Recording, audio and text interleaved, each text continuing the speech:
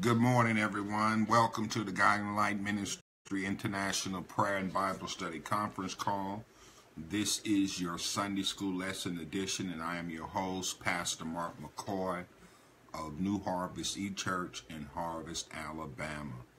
Welcome again, everybody. This is the day that the Lord has made. Let us rejoice and be glad in it. It is a day we've never seen before, and a day we'll never see again. And as always, I believe it is a day to praise the Lord. Hallelujah. Hallelujah. Praise your name, O Lord. We come now to Heavenly Father in prayer, thanking you for being God and being God all by yourself. Because of who you are, we worship you. Because of who you are, we give you praise. Because of who you are, oh God, we love you. Thank you to Heavenly Father for loving us first. Thank you, Lord, for keeping us when we couldn't even keep ourselves. Thank you, Lord, this day that you woke us up, clothed us in our right minds, and gave us a reasonable portion of health and strength. We praise you, God, and we give you glory and we give you honor. Thank you, Lord, for all the things that you have provided for us and all the things that you do for us, things that we know and things that you're doing behind the scenes that we have no idea what's going on. So, Lord, we just say thank you. Thank you, Lord. We plead the blood of Jesus now over this conference call and over this Facebook technology and all of that, Lord. We just ask you to just bless today. Lord, just have your way. Help us, the Lord, as we get ready to study this word, and just anoint us afresh. Bless us all that we might be hearers and doers of your word. And Lord, most of all, we want your presence with us, in us, and to come through us. We thank you for your presence, because where your presence is, there is power. Thank you, Lord. By the power of your Holy Spirit, we thank you. And I, Lord and Savior, Jesus Christ's name, your Son, we say thank you. Amen and amen. This morning's lesson is dealing with God's covenant with the returned exiles. God's covenant with the returned exiles. It is from Nehemiah chapter 9. Nehemiah chapter 9, starting at verse 32, going all the way to 38, and then Nehemiah chapter 10, verses 28 and 29. It's interesting that they call this God's covenant with the returned exiles. This is a portion of scripture where there is a prayer going on. Most believe that the prayer was being led by Ezra, and this prayer is praying for the people individually and the whole entire nation of Israel after they return from exile. And so we're going to begin reading out of the the King James Version of the Bible. And then when we go through the lesson, we're going to be looking at it from the New Living Translation. So starting at Nehemiah chapter 9, verse 32. Now therefore our God, the great, the mighty, and the terrible God, who keeps covenants and mercy, let not all the trouble seem little before thee that has come upon us, on our kings, on our princesses, on our priests, on our prophets, and on our fathers, on all thy people, since the time of the kings of Assyria unto this day. Howbeit, thou art just in all that is brought upon us, for thou hast done right, but we have done wickedly. Neither have our kings, our princesses, our priests, nor our fathers kept thy law, nor hearkened unto thy commandments and thy testimonies, wherewith thou didst testify against them. For they have not served thee in their for they have not served thee in their kingdom, and in thy great goodness that thou gavest them, and in the large and fat land which thou gavest before them, neither turned they from their wicked ways. Behold, we are servants this day for the land that thou gavest unto our fathers to eat the fruit thereof and the goods thereof. Behold, we are servants in it. And it yield much increase unto the kings whom thou hast set over us because of our sins. Also they have dominion over our bodies, over our capitals, and at their pleasure, and we are in great distress. And because of all of this, we make a sure covenant and write it, our princes, Levites, and priests seal unto it.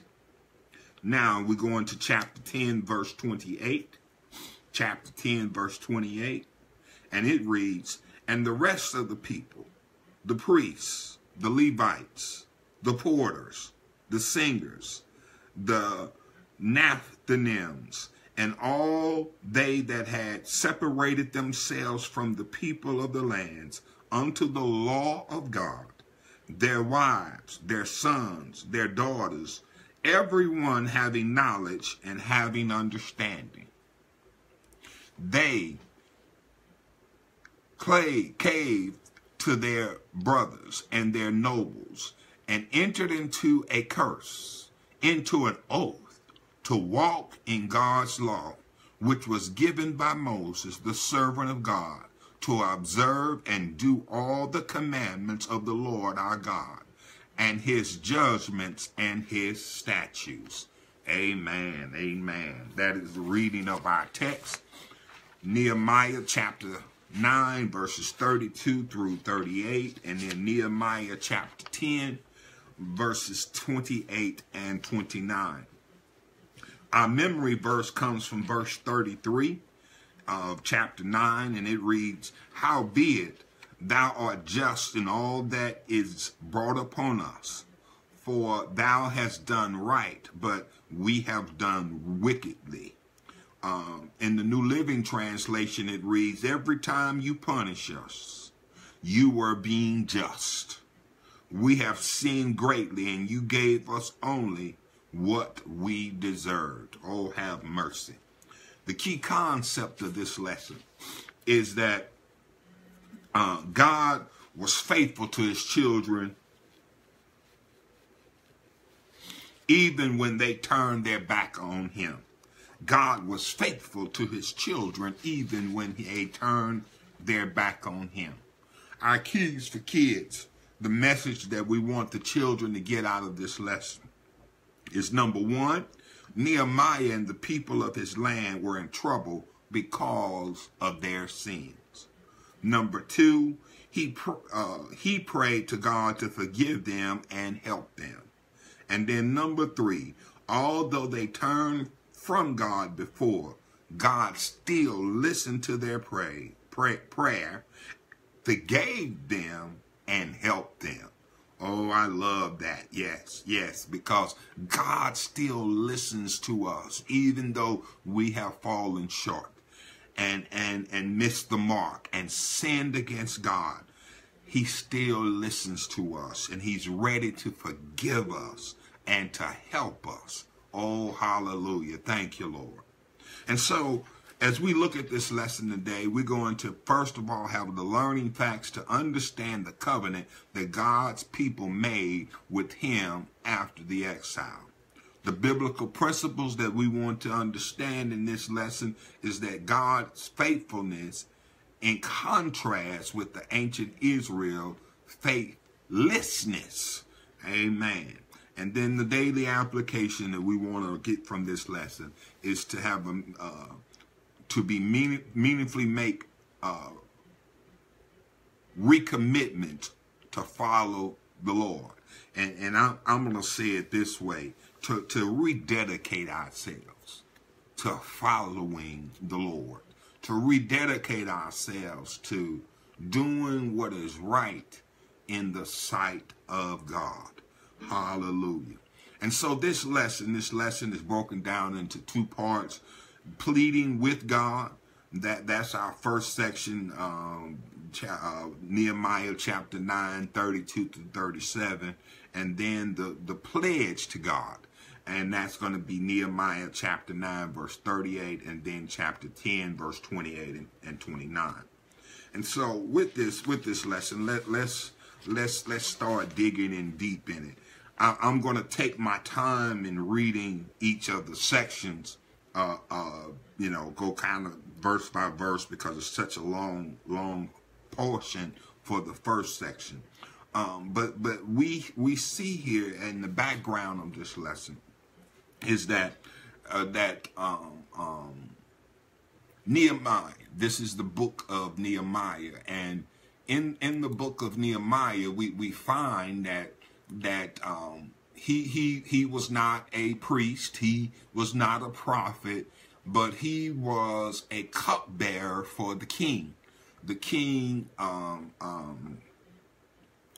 let me get Artaxerxes, and this was the king that he was a cupbearer while they were in captivity, and the people of Israel had been released from captivity earlier on. They had been in captivity because of the sins of the kings and all the people prior to this, and they went into captivity. And now God had already prophesied that there was going to be a king named Cyrus that was going to come and release them and send them back home.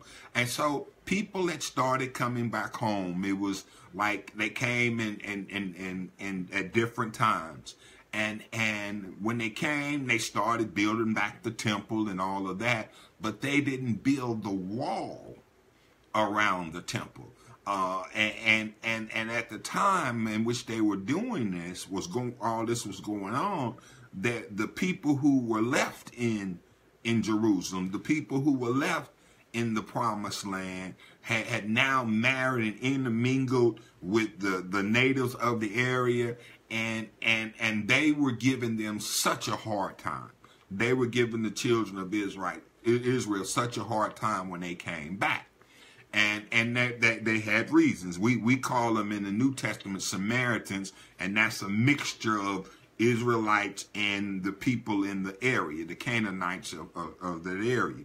And so the people who was from coming out of exile considered themselves pure-blooded Israelites, and they had problems with the half-breed or half-blood Israelites. And so it was some issues going on. But anyway, Nehemiah got word that the wall hadn't been built, and he went into prayer, he went into fasting, asking God what should he do.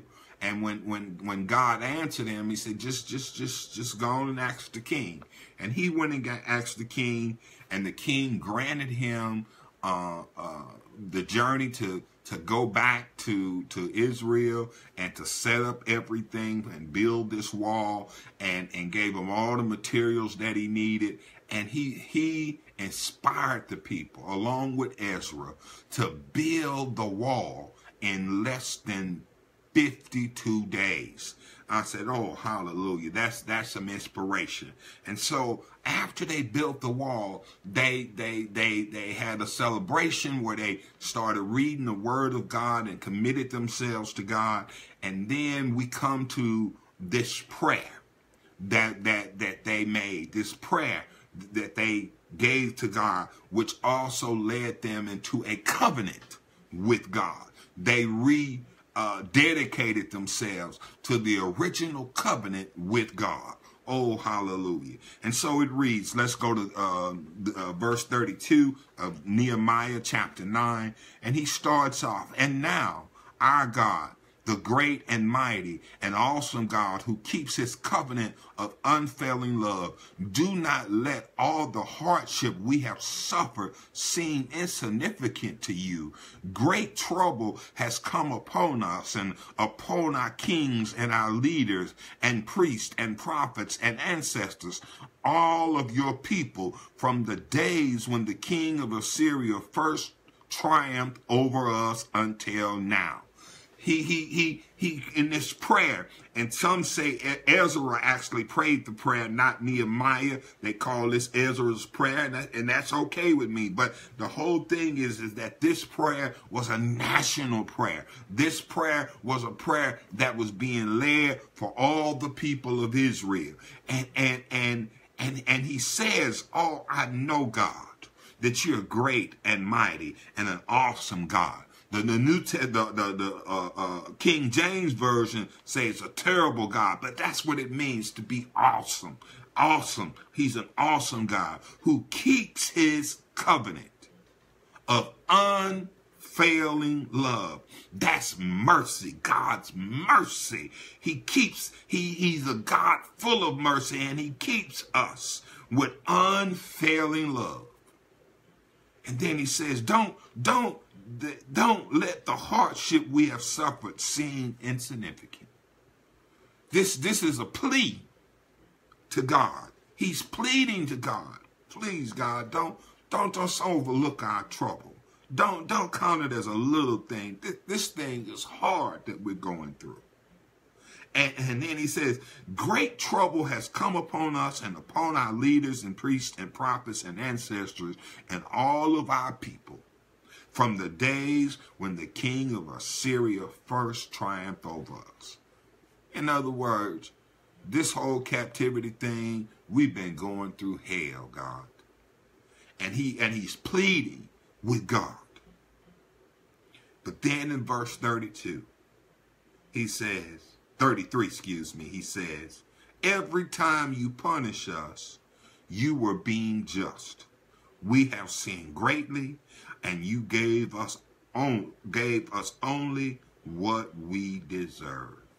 Oh, mercy, God.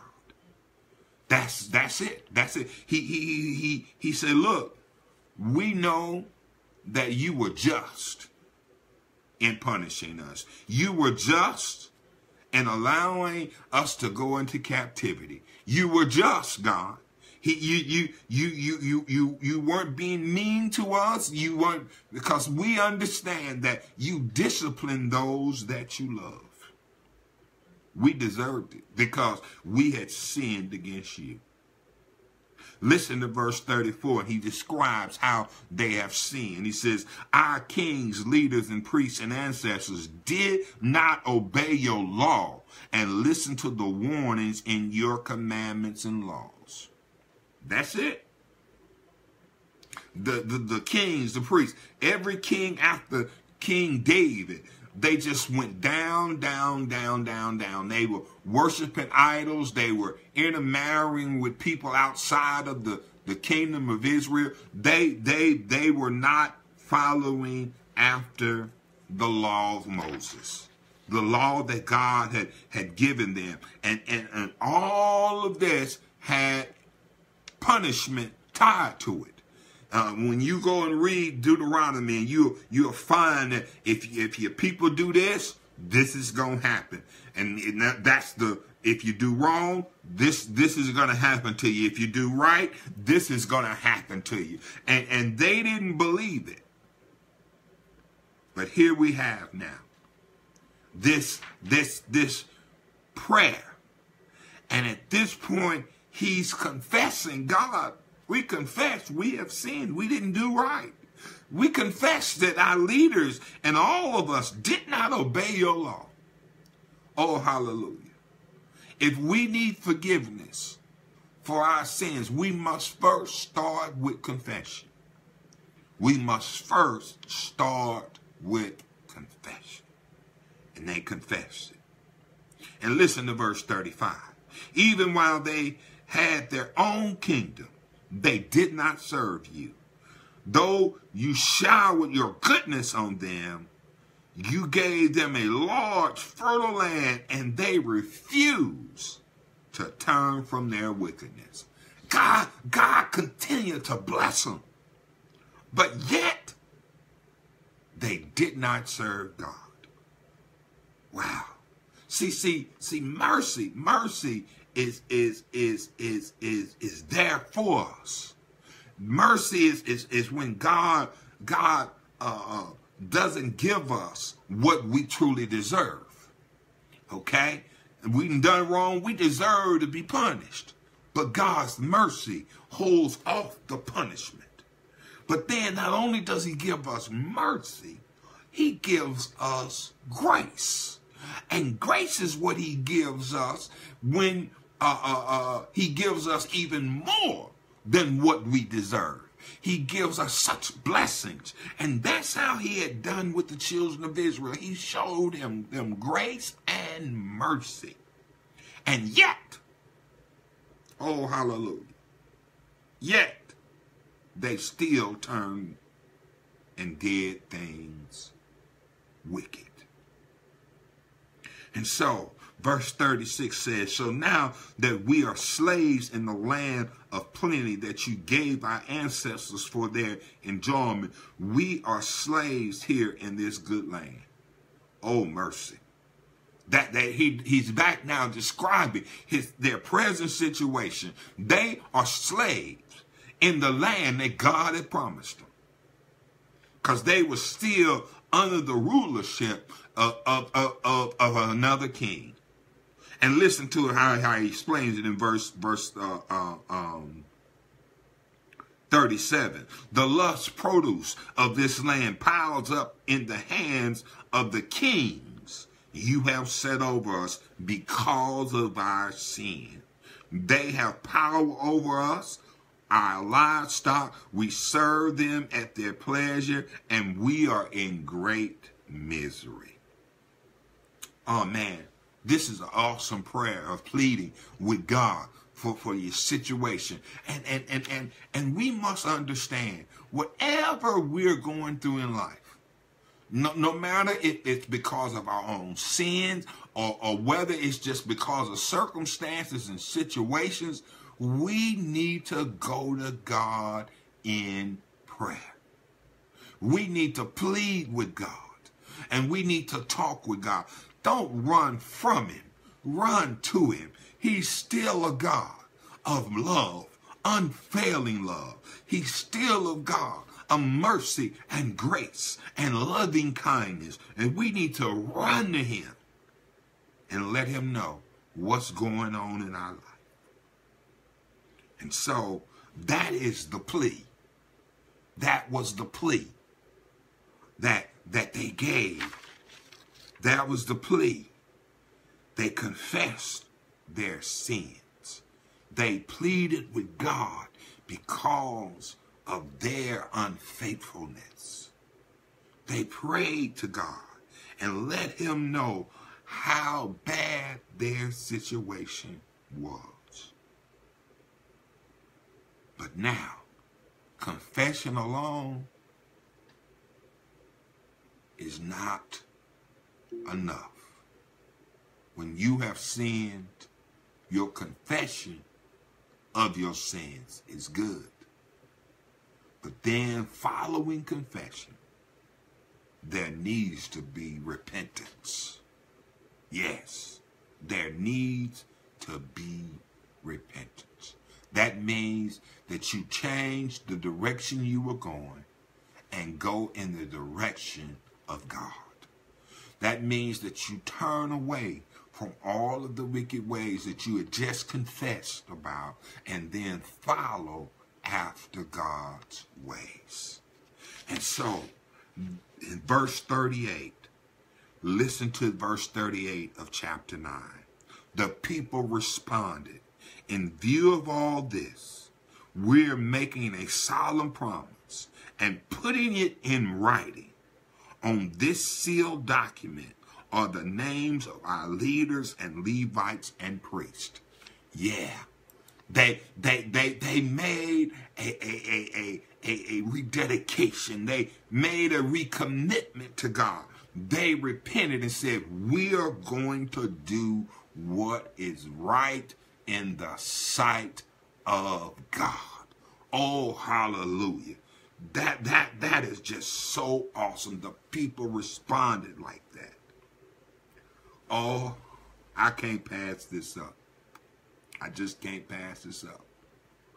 If my people who are called by my name would humble themselves, seek my face, God says, turn from their wicked ways, then I will heal their land, forgive their sins, and heal their land. Yes, we need this all around the world. We need this in our country. We need this in our state. We need this in our community. We need this in our church. We need this in our home. If my people, if God's people would just humble themselves, seek his face and pray and call on his name. Oh, hallelujah. Turn from my wicked ways. He can heal us. He will forgive us. All the troubles in the world, God is ready and willing to take care of them for us. He's ready to bless us. And so they made this covenant. They made this rededication, and they sealed it in a document.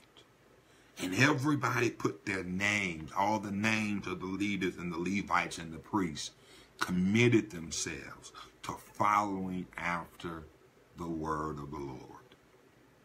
Now, we jump down to chapter 10, verse 28. Listen to what it says. Then the rest of the people, the priests, the Levites, the gatekeepers, the singers, the temple servants, and all who had separated themselves from the pagan people of the land in order to obey the law, together with their wives, their sons, their daughters, and all who were old enough to understand, joined their leaders and bound themselves with an oath. They swore a curse on themselves if they failed to obey the law of God as issued by the servant Moses. And they solemnly promised to carefully follow all the commandments, regulations, and decrees of the Lord our God.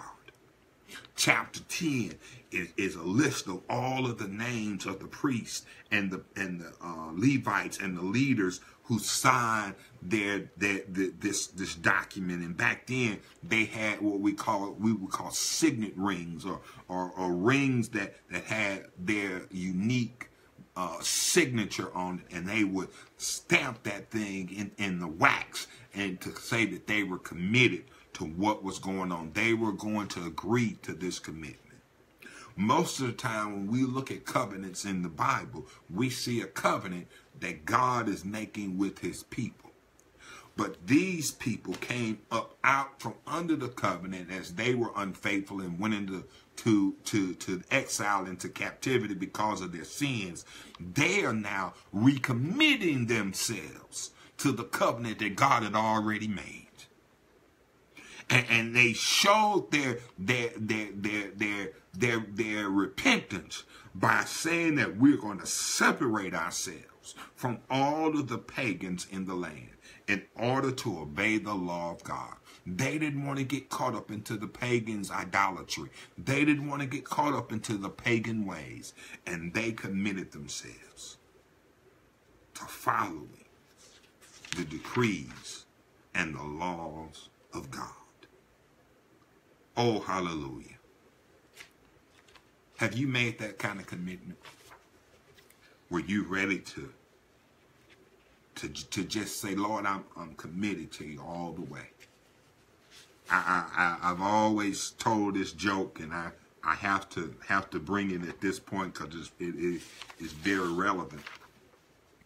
There was a pig and a chicken walking down the road, and they saw this poor family that didn't have much to eat or no food at all. And the chicken said to the pig, "Why don't we help this family? Why don't we go and make them breakfast?" And the pig looked at the chicken, and the chicken said, "Well, I'm going to give some eggs. Will you give some bacon?" That pig looked at him and just laughed. He said, "Look, all you doing is making a contribution to breakfast by giving a couple of eggs. But if I help them with breakfast and give them bacon, I'm making a full commitment." Yeah. God wants us to make a full commitment and give all to him. Give our all to Jesus and watch him bless us over and over again. Oh, hallelujah. Thoughts to ponder for this lesson.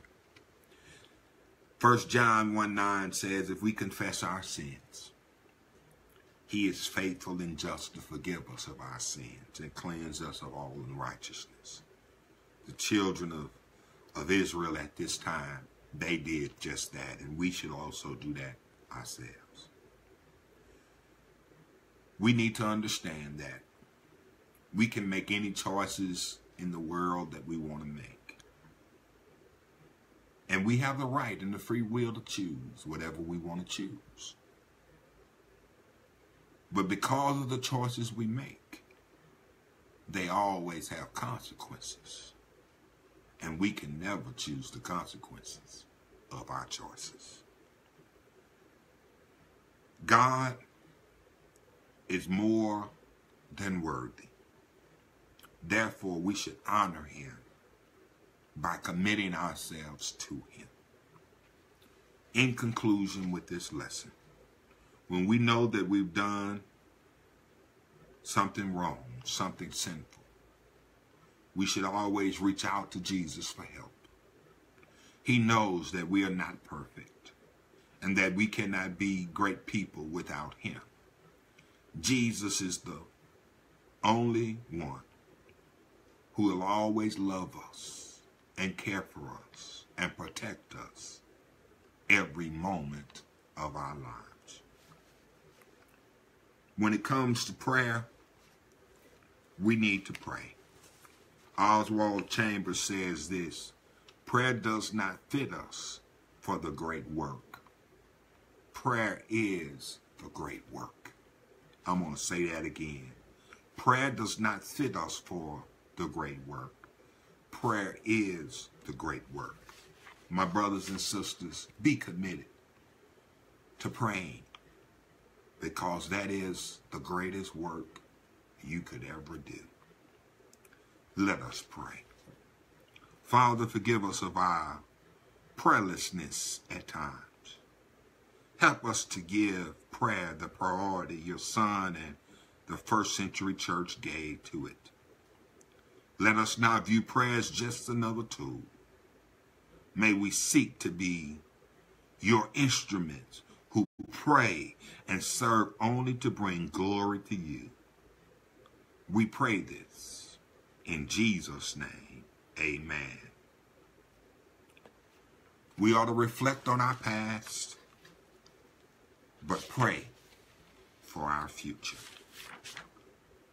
As we get ready to close this lesson, I always like to pray the prayer of salvation. So please pray this prayer with me. Dear Father God, I confess with my mouth and believe in my heart that Jesus died for my sins and was buried, and that you raised him from the dead. I repent of my sins. Please forgive me of my sins and come into my heart. I invite you, Jesus, to become the Lord of my life, to rule and reign in my heart from this day forward. Please send your Holy Spirit to help me obey you and to do your will for the rest of my life. In Jesus' name I pray. Amen and amen. If you prayed that prayer and truly believe in your heart, you are now saved. Thank you, God, for saving our souls. Thank you, Lord, for making us whole. We're now going to close our Facebook, and we're going to go into our conference call. And if you have any questions, thoughts, or comments that you want to add to the lesson, you can call in and join us in the conference call at 910-218-0531, 910-218-0531. We really would enjoy you coming and joining us, commenting about the lesson, or even asking questions. May God bless you and keep you on Facebook until we meet again.